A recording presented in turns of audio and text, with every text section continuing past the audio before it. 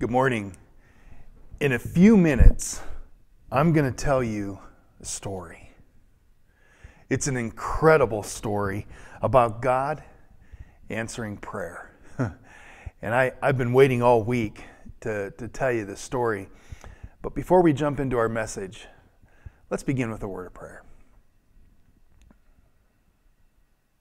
Precious Heavenly Father,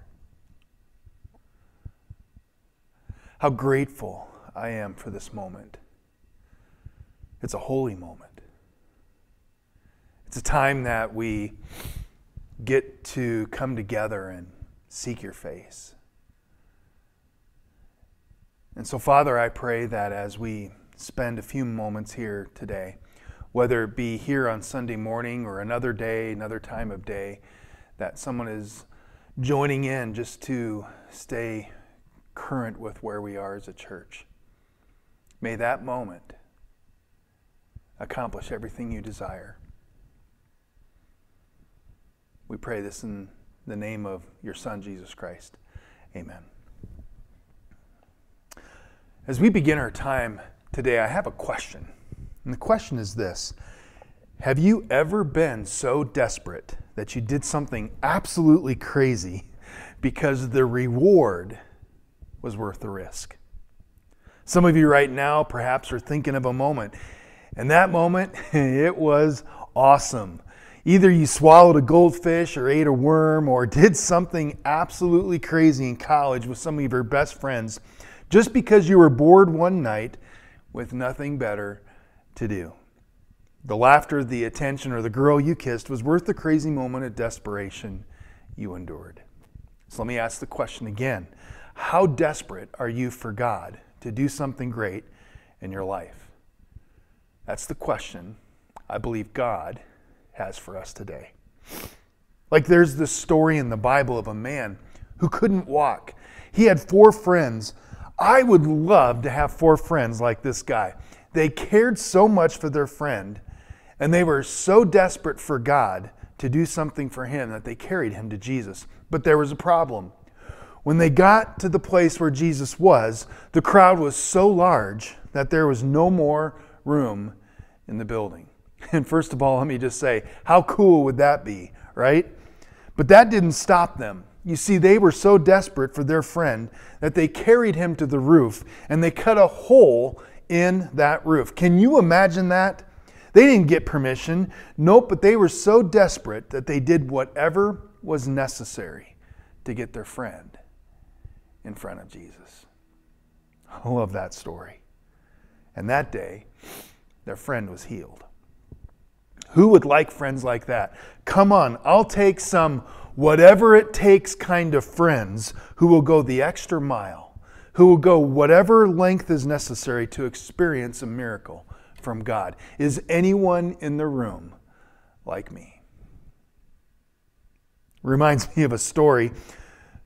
A student at Montana State University was so desperate to win the lottery that she prayed to God one day and asked him to help her win. And the next morning she woke up, she didn't win. So she prayed to God again, asking to win the lottery. And she reasoned with God that she'll use the money to do a lot of good and cure all diseases in the world. The next morning she woke up, she didn't win. So she prayed to God again and asked, please God, help me win the lottery. She reasoned that she'd use the money to produce a lot of good and feed the hungry children in the world. The next morning she woke up and she didn't win. And finally, out of frustration, she shouted at the sky, why won't you let me win the lottery and do good for the world? Suddenly the clouds spread apart and God said to her, I'm trying to help you here, but you have to buy a ticket. Desperation. That's a different kind of desperation. But I want to welcome you to our series today. Brand new series that we're starting The Circle Maker. It's a series on prayer. And it's so appropriate because as your pastor, I want you to know I'm desperate. In fact, just say these words out loud. No matter if you're alone or with someone else in the room, our pastor is desperate because it's absolutely true. I am desperate Today, I hope at the end of the service, you'll be desperate too, just like me, for God to do something so incredible, so great, that the only explanation, the only way you could explain or reason what just took place is that God did that. And here's what I believe. God wants people who want God to do something like that. Let me say it one more time. God wants people who want God to do something like that. I'm encouraging you to turn in your Bibles to Luke chapter 11. Luke chapter 11. And we're going to read as Jesus teaches his disciples a lesson on prayer. Jesus is the teacher. He's the professor. The disciples are the students. And Jesus is going to teach a lesson. Let's read. Once Jesus was in a certain place praying. As he finished, one of his disciples came to him and said, "Lord, teach us to pray, just as John taught his disciples." So Jesus said, "This is how you should pray. Father, may your name be kept holy. May your kingdom come soon. Give us each day the food we need. And forgive us our sins, as we forgive those who sin against us. And don't let us yield to temptation." But then he goes on. He said, it says, teaching them more about prayer, he used the story. I love this story. Suppose you went to a friend's house at midnight, wanting to borrow 3 loaves of bread. You say to him, "A friend of mine has just arrived for a visit, and I have nothing for him to eat." And suppose he calls out from his bedroom, "Don't bother me. The door's locked for the night, and my family and I are all in bed. I can't help you."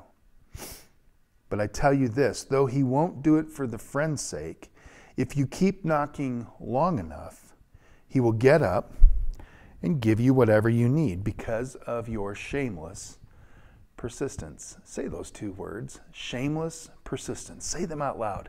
Shameless persistence. And so I tell you, keep on asking, and you will receive what you ask for. Keep on seeking, and you will find. Keep on knocking, and the door will be opened to you. For everyone who asks receives. Everyone who seeks finds. And to everyone who knocks, the door will be opened. You fathers, if your children ask for a fish, do you give them a snake instead? Or if they ask for an egg, do you give them a scorpion? Of course not. So if you sinful people know how to give good gifts to your children, how much more will your heavenly Father give the Holy Spirit to those who ask? This is probably my favorite teaching on prayer in the Bible. And I'm going to go a little deeper, beginning with verse 5. Just some observations based on what we just read. There's this guy and he's desperate. Do you see it? It's late. And guests arrive at his home and he has nothing for them. And so he goes to his friend's house, who's a neighbor, and he rings the doorbell. He stands there and keeps ringing it. Ring, ring, ring, ring. Have you ever done that? You know they're home, but they're not coming to the door. And so you keep ringing. And finally, the owner comes. And he's not exactly happy to see you. In fact, he's quite frustrated.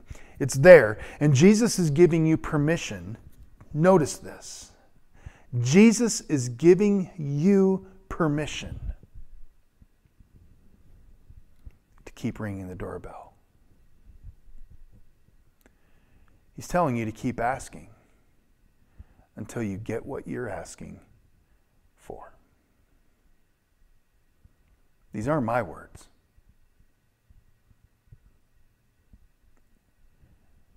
This is the words of Jesus teaching us how to pray. Jesus teaches in the story that because of the man's shameless persistence, did you see those words? He finally gets what he wants. I love this. Jesus tells you to keep asking, to keep praying, to keep coming back over and over and over until you get what you're asking for. And so here's the question I have for you. Do you have that kind of shameless persistence? How easily do you give up asking God to answer your prayers? This series is influenced by a book titled The Circle Maker. And I was reminded of that book a couple of weeks ago, and that conversation was exactly what I needed to hear. That was a God moment. That day, God spoke to me through a friend that I'm eager to spend more time with. And I believe this with all my heart. God was saying to me, pay attention. Pay attention. You need to be reminded of something. I have a word for you. And what I needed to hear that day, I would suggest that you need to hear this morning. Listen, God is not offended by bold prayers.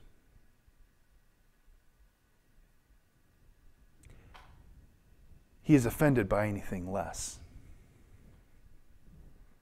God honors bold prayers, church, because bold prayers honor God.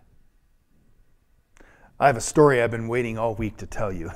It's from the Book of Legends, which is a collection of stories from the Jewish Talmud, and it contains teachings of Jesus' rabbis that they passed down from generation to generation. The Book of Legends contains more than 1,000 years worth of wisdom. And in that book, you'll find the story of a man named Hani, H-O-N-I, Hani the Circle Maker. It took place in 1st century BC after a devastated drought threatened to destroy the entire generation before Jesus. The last of the Jewish prophets had died off nearly 4 centuries before. It's been 400 years since God spoke. And miracles had become a distant memory, and it seemed like God was nowhere to be found and nowhere to be heard. But there was a man. But there was a man. I want to be that kind of man. There was a man, an old sage, who lived outside the walls of Jerusalem, who dared to pray anyway. His name was Hani, and even if the people could not hear God, he believed that God could still hear them.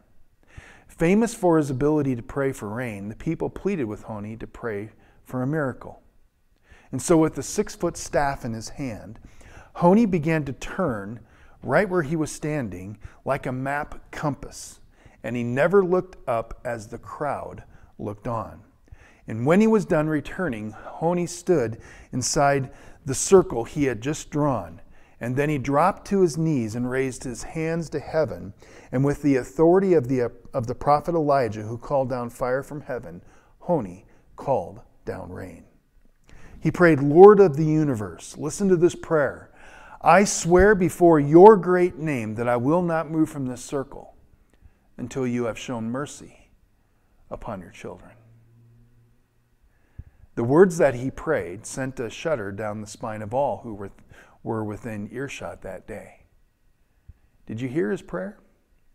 He said he would not move until God answered his prayer. Let's continue, but let's learn a lesson, because it happened. As his prayer ascended to the heavens, raindrops descended to the earth.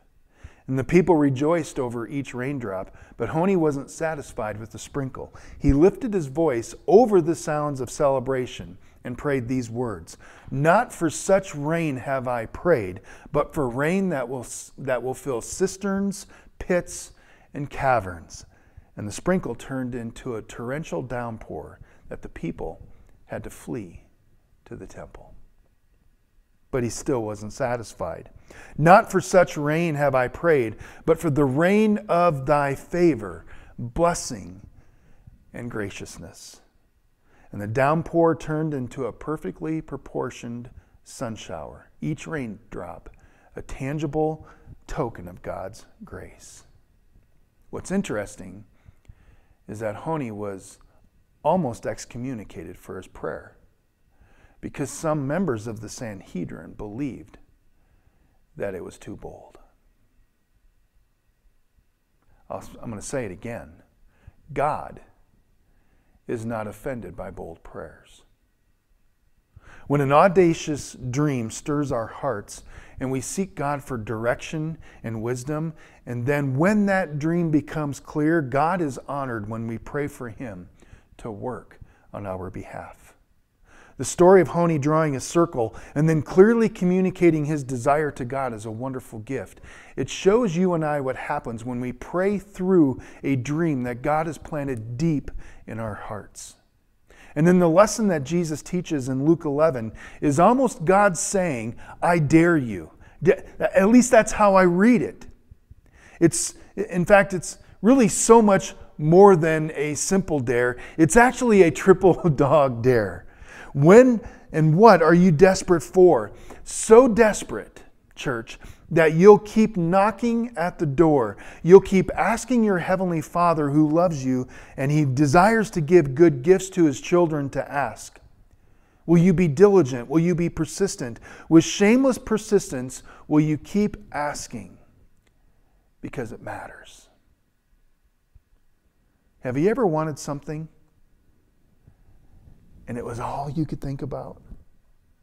And that dream would keep you awake at night. In your mind, it goes there often throughout the day. I mean, you think about it more than ice cream. Nothing else mattered. Anyone in the room?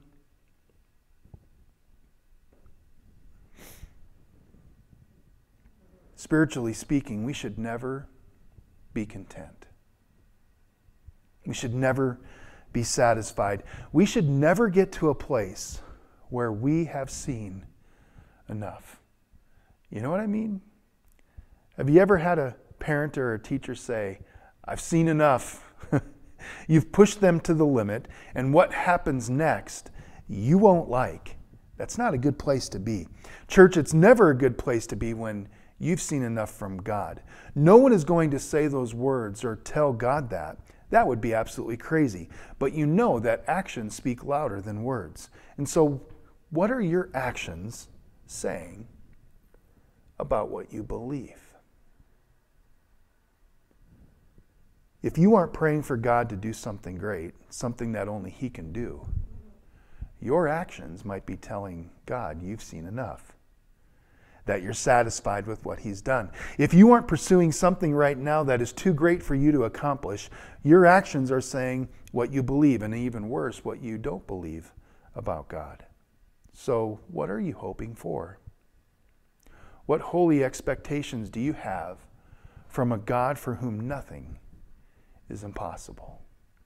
Is there a situation, an insurmountable problem that feels so ominous, it's like staring at the Bitterroot Mountains and they're just glaring back at you, and you've prayed and prayed, and maybe you've just stopped praying because God doesn't seem to listen, and maybe you think He doesn't seem to care? If that's you, well, in a way you're telling God, I've seen enough. I want to encourage you this morning to draw a circle and keep on praying. Let me share a few words from Mark Batterson. Nothing is more important or more powerful than prayer. It is the difference between you fighting for God and God fighting for you. It is the difference between the possible and the impossible. It is the difference between intimacy and ignorance. It is the difference between fear and faith, between success and failure. It is the difference between the best you can do and the best God can do. And there is a big difference between those two things. End of quote. Because the person, church, who hasn't seen enough from God, well, that person keeps on praying. They continue to ask.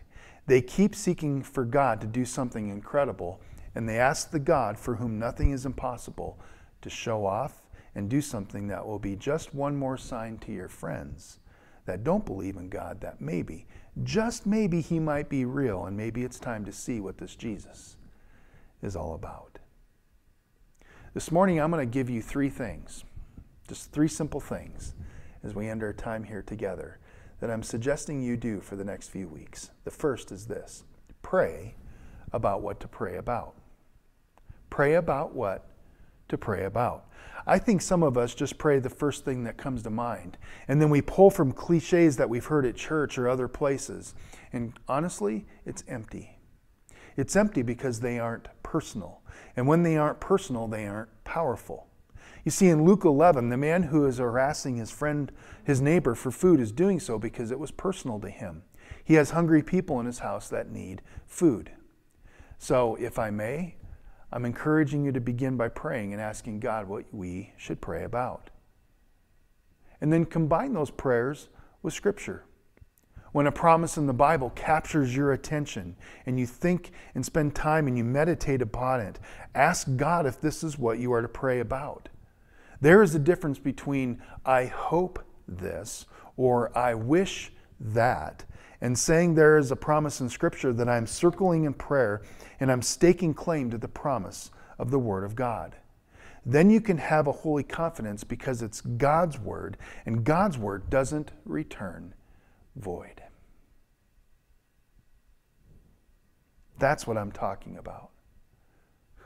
We need to pray about what to pray about. It's not your agenda for God. It's about getting God's agenda for God. Notice the difference. Number 2, write down what you're praying about. A couple weeks ago, I shared with you this principle about journaling, that the shortest pencil is longer than the longest memory. When you write it down, you will remember it. It's like Honey drawing a circle. When God gives you a word, a phrase, a dream, or a promise, because it's from Him, it's significant. Write it down so you don't forget it. And then circle. Draw a circle and say, here is what I'm praying for, because here is what I believe God has positioned me for, to seek Him until He provides the answer.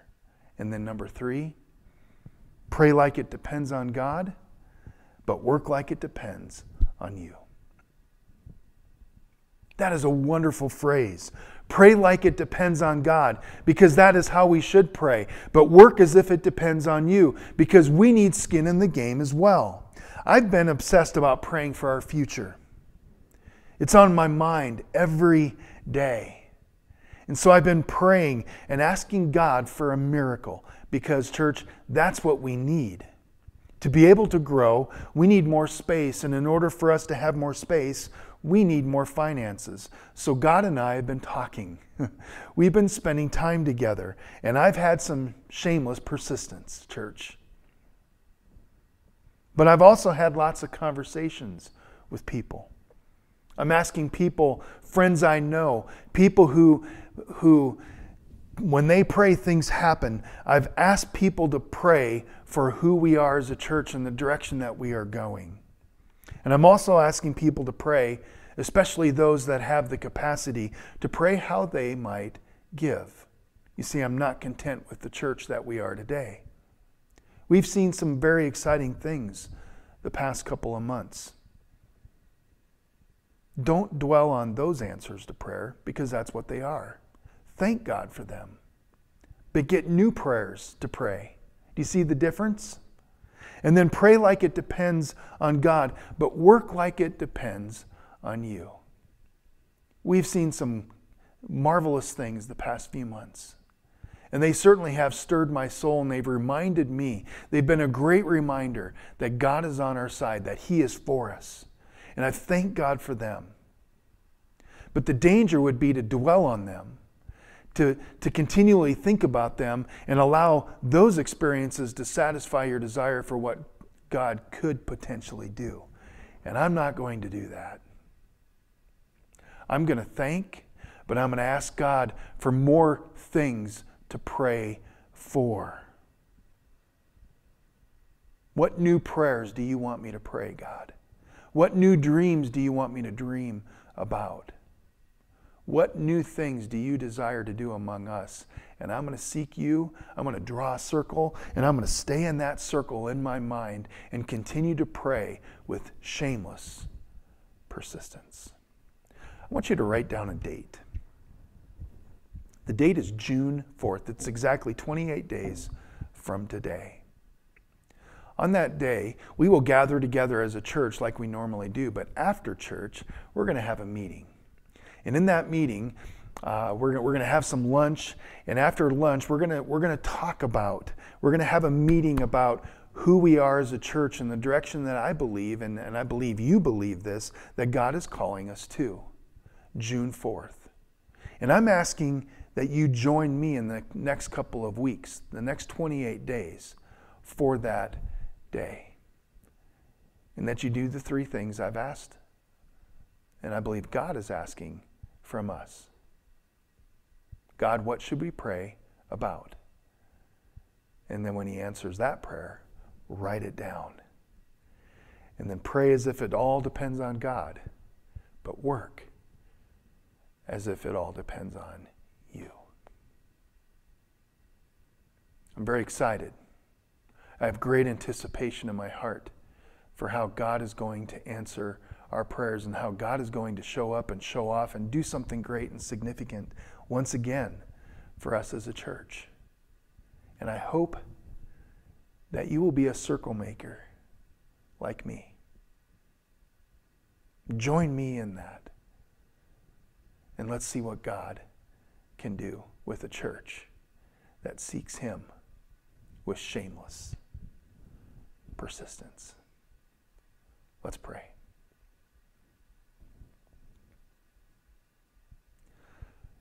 Father, my heart is very encouraged. I have great anticipation, great expectation for the days ahead. And I love it when, in a sense, we're kind of backed into a corner, and that's kind of how I feel right now. That there are certainly some challenges that we have as a church. But here's what I know about you. They don't intimidate you.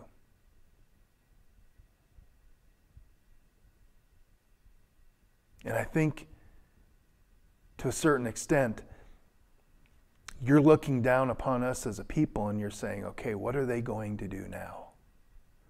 Are they going to try to figure out the answers on their own? Or are they going to seek me?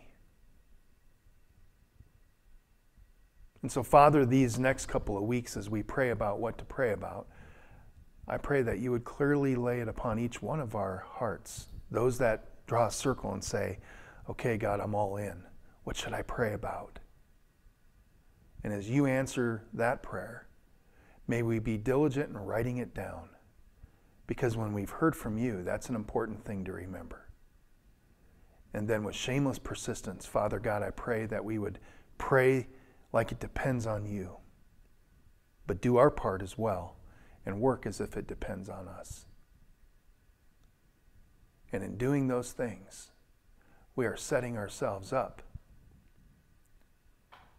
for you to show up and do something that can only be explained, that God did this. That's my prayer. That is my desire. And that's the circle I've drawn. And I have holy anticipation for how you're going to answer those prayers. Thank you for your blessing so far. We're very, very grateful for it. But I've not seen enough. Show me more of your glory. Amen. Thank you so much for joining in. And if you're going to join us for these next 28 days, and I would just encourage you to drop me a note, either in Facebook or email or text or phone call or whatever it might be, and just say, you know what, I'm all in, I'm drawing circles, and let's see what God will do with us and through us and in us. Thanks so much for joining in and for allowing me to have this time with you today. Have a wonderful day.